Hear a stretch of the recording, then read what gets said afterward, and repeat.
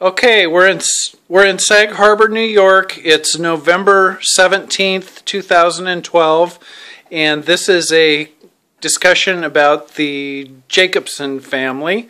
And Dave and Dad will introduce themselves and then just talk about what happened. Since I'm the oldest, I'll introduce myself. I'm Arvid Trevor Jacobson. Born in 1930 in Astoria, Oregon, of Arvid Jacobson from Sea Lake, Australia. And I'm David Andrew Weaver, Jr., with my mother being Elsie Elvira Jacobson Weaver, and married to David Andrew Weaver in, I'm confused here as to whether it's 1930 or 1931, in August, married in Astoria, Oregon. And currently I live in Bloomfield, Connecticut for the last 40 years with my wife Anne, A-N-N-E, and we have two sons, Richard, who's now 49, and Dan, who's 45. So with respect to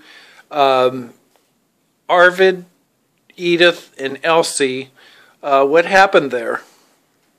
Oh, I can never tell the story without getting choked up, but they were all born to our grandparents, Carl and Louise Jacobson, in Sea Lake, Australia in the very early 1900s. Two brothers, the Jacobson brothers, had immigrated from Sweden, and then one of them, our grandfather, had gone back a couple years later and found his bride in Sweden, or Nykarleby, which is Swedish-speaking Finland, and brought her back to where they had homesteaded in Sea Lake and did wheat farming. And Arvid was born in 1900, Elsie was born, as far as I know, in 1902, and Edith was born in 1904. And by 1909, the second parent had died. I think Louise had died first of consumption, which is tuberculosis. And in 1909, the father died. And sisters of Louise had immigrated to the Lower Columbia in the Astoria area. And one of the youngest sisters had just married a Swede named Charles Schurston. How did great grandpa die? Of consumption also. And wasn't there a story about the children having to stand across the backyard from him while he lived in a shed or something to talk to him so they wouldn't catch it? The sick person with tuberculosis lived in a tent outside, and yes, they had to visit through the open air or through the side of a tent. But I don't know obviously any first-hand details of that, but most of my recollection, it comes second-hand. Are there any videos of them talking to great-grandpa? Well, you can figure out that. Look up to see when videos are copyrighted, and think back to 1909.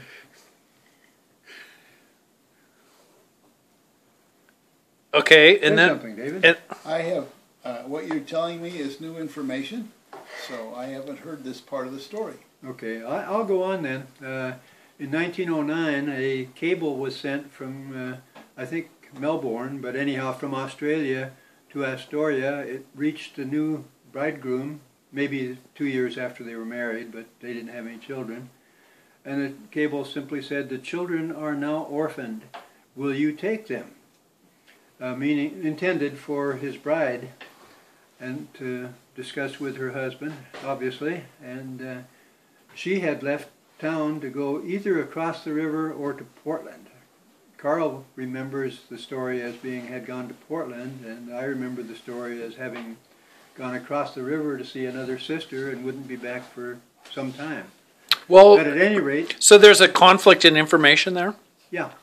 And between you and Carl, who's typically right? Carl, always. Okay. He's got a memory. But at any rate, since I'm going to tell my version, Charlie Shurston cabled back immediately, "Send the children." Mm-hmm. And like I said, I choke up every time I say that. Mm-hmm. I think it's kind of staggering. So the three of them were put on a ship with a governess and shipped to, I've actually seen their landing documents where they were signed into in a British Columbia port, Vancouver, British Columbia. And what was their port of departure? I would imagine Melbourne. I think that document said that. Mm-hmm. And I saw it only on Ancestry.com. I don't have a copy of it. And apparently somebody from Astoria went up to meet them, I assume the Shurstons. But interestingly, the name Jacobson was spelled Jakobsen, I believe, at that time. But when you find the family tree in Sweden, or in Finland, you find that the family name was Sund. So that's the story as I have it. And that's more information than I have.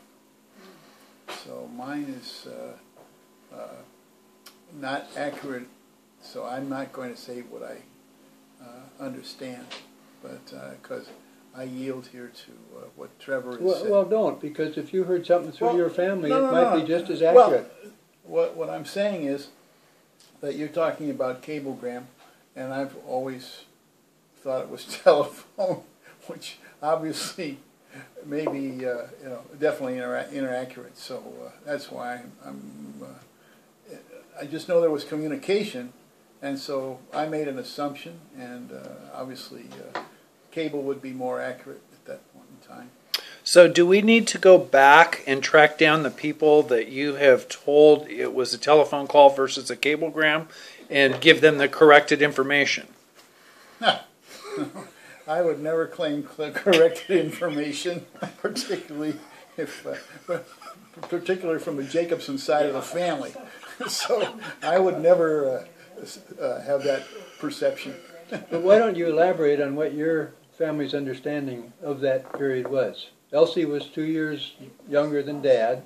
Right. So but she was old enough to have some memory. She was minimum of 7 at the time. Right. But for me, that piece never got communicated as from my mom. So there's a part of me that feels necessarily leaning on whatever Jacobson side says, because my mother never gave me any clue as to that part of her life. For me, my mom was born when she went to Oregon State. I don't have any sense of what it was for her to live in Astoria. And so I feel cheated in that regard, but that's the way it was. So I keep leaning to the Jacobsons to provide me with what they know about the Jacobsons from the time that, even to the Finland place. I mean, I can tell that story from Finland to Australia, but I didn't even know there were two Jacobson brothers. I mean, what he just said is new information to me. I just know about my grandfather. Yeah, and Carl will be a much better source because he went back with Dad. When Dad was 75, they went back and visited the old area and got in touch with the next door neighbor who was still farming that Dad had grown up with or gone to school for the first several years. So that would have been about 47 years ago. No. That would have been 1975. Oh, I'm sorry. So 37 years ago? You do the math. But 37. Carl traveled with him for several weeks in Australia and undoubtedly got a lot of information that was not provided otherwise, because they had an opportunity and they had, he was obviously reminiscing with his old friend, and they were doing sightseeing all around the area. So I'm sure a lot would have come out to Carl that I wouldn't have, and obviously David wouldn't have. Did Grandpa Jacobson have a motorcycle? Not that I know of. He had a. There are some old movies of him in 1938 when Dave's family was out on the Oregon coast, and Dad was enjoying a motor scooter, which was undoubtedly rented at the time. Mm-hmm. That's my recollection, is that film. Mm-hmm. Which that film has some classic pictures of log dumping off of log trucks into Young's Bay and huge fish, and included in it is a picture of a fish box containing one salmon that weighed far more than I was standing next to it, and the salmon obviously weighed more than I did when I was about 6 or 8 years old. Well, it would have been when I was 8 years old, because it was 1938, I'm quite sure. So let's go through Grandpa and Elsie and Edith's progeny, not so much grandchildren, but just children. Arvid had 4 children. Carl, born August 20, Carl Watts Jacobson, born August 5, 1929. Arvid Trevor, me, born August 21, 1930. And Walter, born December 3rd, 1932. And Ed, born February 1st, 1945. And as the son of Elsie, Elvira Weaver, Elvira Jacobson Weaver, I was born on February 19th, 1935. And my brother Walter William Weaver was born March 6th, 1940. And as far as Edith's kids? Oh, Edith had married Franz Wopio, F-R-A-N-S, Z? Z. And I thought. Yeah, I'm not sure of the way Franz was spelled. And they had the son Richard Wopio, and he's a year younger than Walt. Do not know his birth date. Can you get back to us with the birth date? And I'd like to actually include the time of day that they were born also. So, okay. So that's Richard. You stand a good chance in you-know-what of finding out that information. No, Carl will have it. And there's a younger brother of Richard was... Donald? Donald was, I think, 2 years younger, and he died very early, I think before he was 30, of tongue cancer. And I think he was married to a sweet lady, and I think he was only 27 or 28. Do you remember? No, I don't know, but you're right that it was young, absolutely. And I'm going to go on and say that Carl was a lifelong bachelor. I married Joyce Diane Carter on May 1st, 1954, one day before her 21st birthday. I thought it was the day after. One day after her August, yes, I'm sorry. Her birthday was May 1st. We got married on May 2nd, and 1954. And we had 3 children. Stephen was born in Germany when I was in the Army, and Joyce was with me. And the hospital city in Germany, its name is escaping me at the moment. Zweibrücken.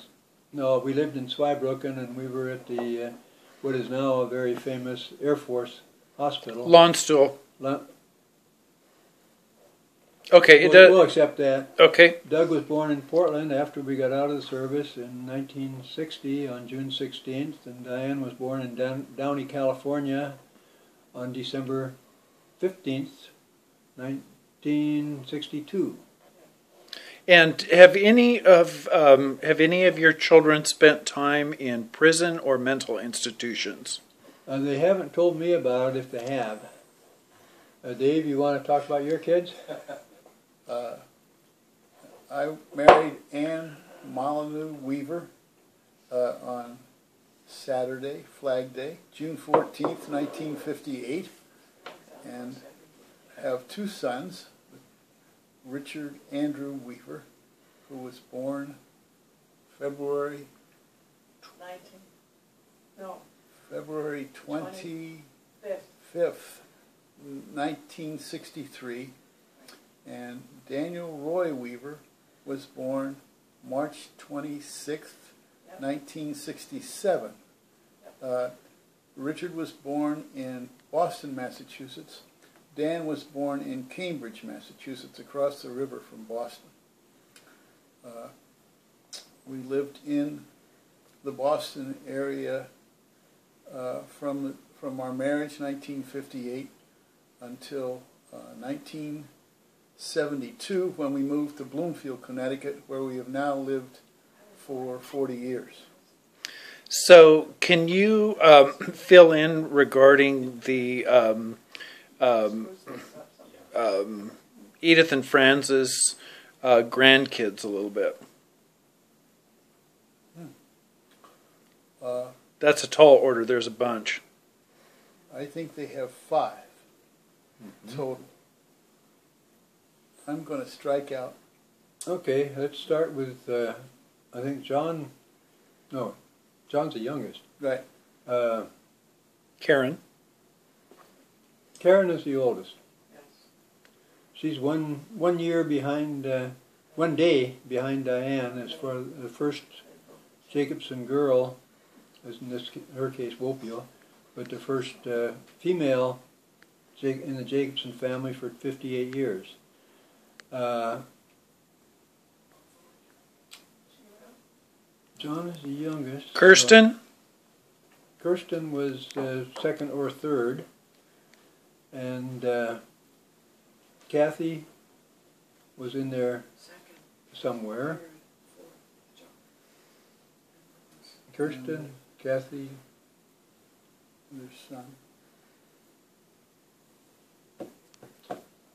I can't, it's not Jim, it's John is the youngest son.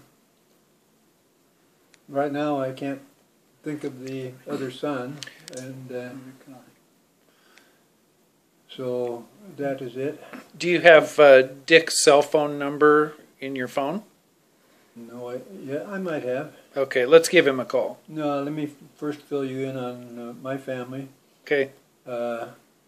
We raised our kids in Portland, Oregon until 1960, and then we moved to Southern California till 1969, and at that time Mobil Oil was likely to have moved me to New York or Kansas City or Dallas, so we decided to move back to the Northwest.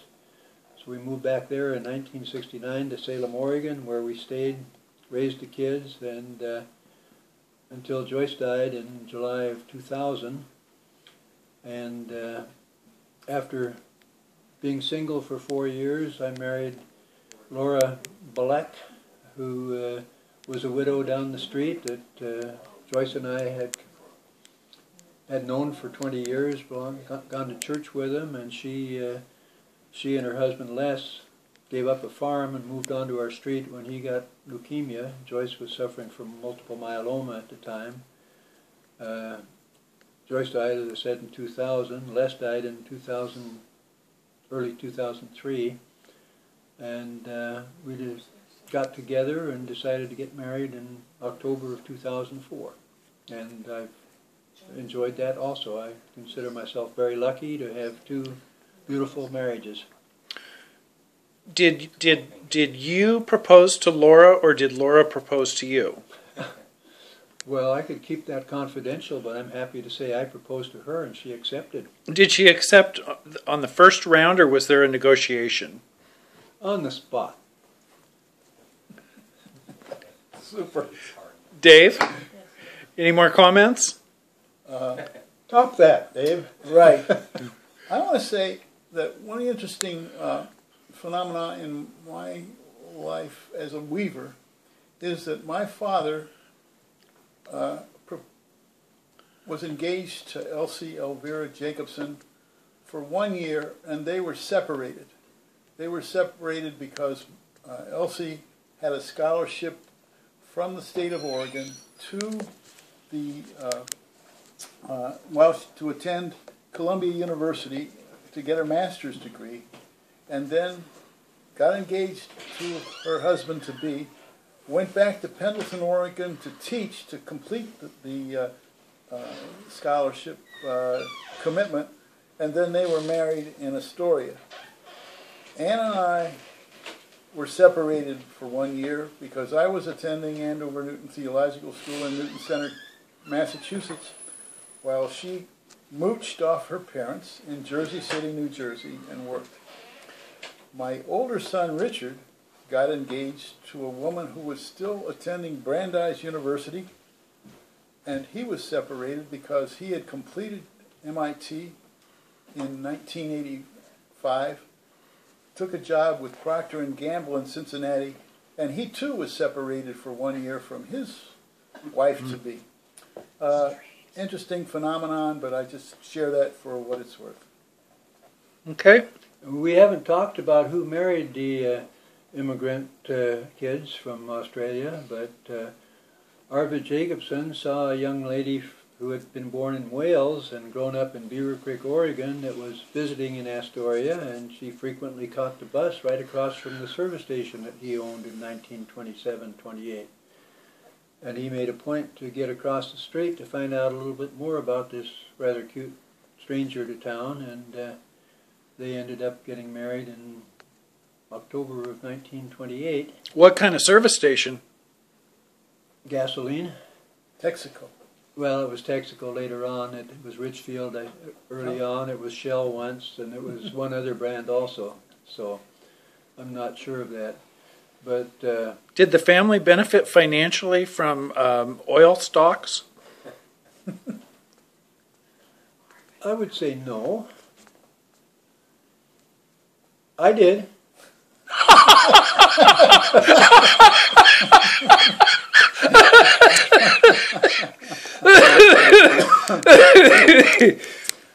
So my parents, Elsie Elvira Jacobson, met David Andrew Weaver at Columbia University as Elsie was going for a master's degree in home economics to teach, and he was going for a master's degree in administration of some sort. I don't think business, but ultimately to want to become a university president.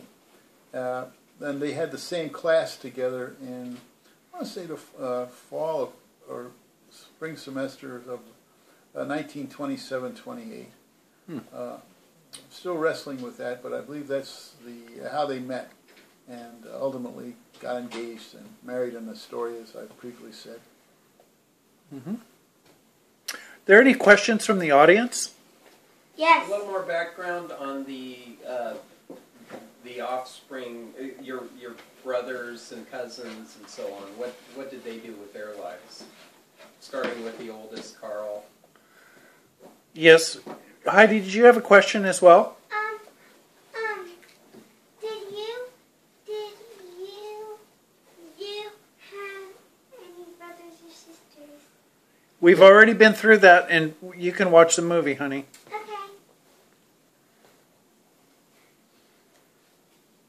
Yeah.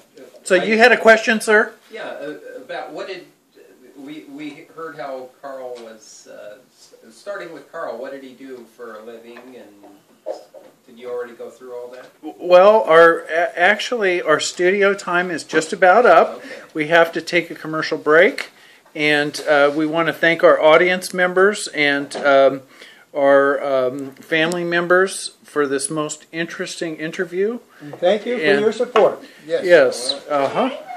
Thank you very much, and